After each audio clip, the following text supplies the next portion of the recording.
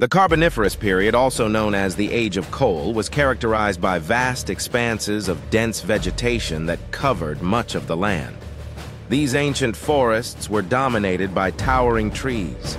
Amidst the towering foliage, bizarre and wondrous creatures roamed the land.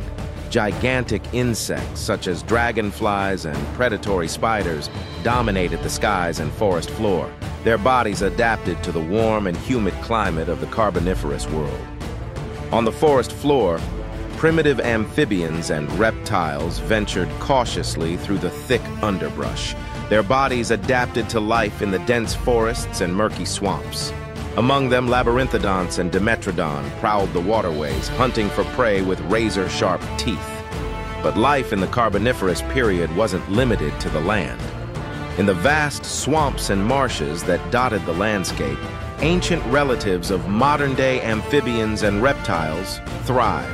Meanwhile, beneath the surface of the swampy waters, strange and unique fish, such as the armored Dunkleosteus, patrolled the depths. Life flourished in all its diversity, from gigantic insects and arachnids to formidable predators like Dimetrodon.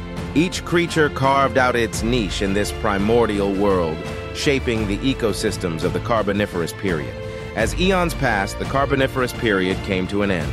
Volcanic eruptions and tectonic forces reshaped the Earth, triggering massive changes in climate and habitat.